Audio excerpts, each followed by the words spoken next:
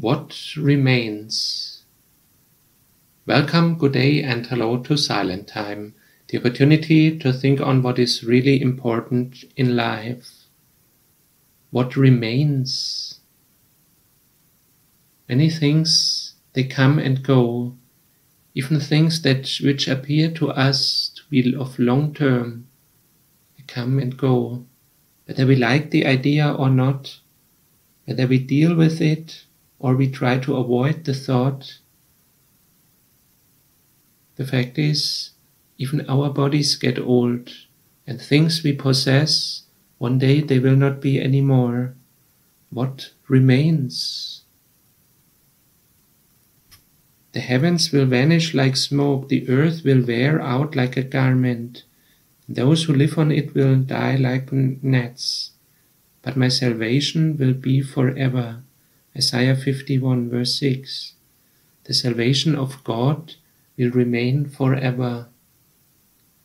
Even when our things pass and change, the salvation of God is still there.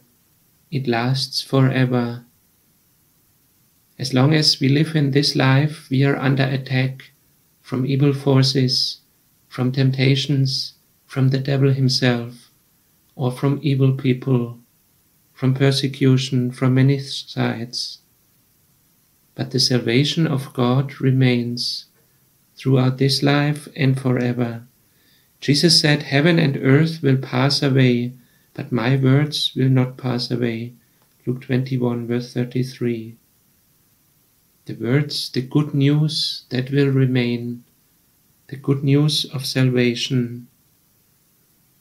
Meanwhile, these three remain: faith, hope, and love.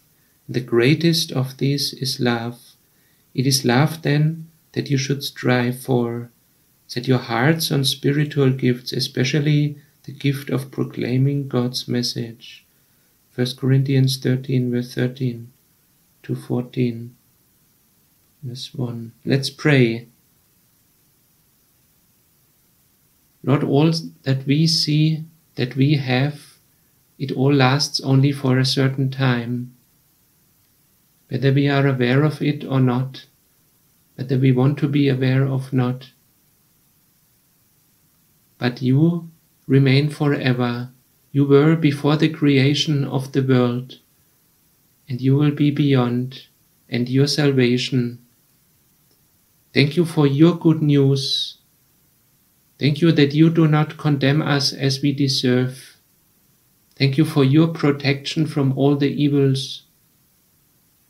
We pray that you be with us and guide us through this life.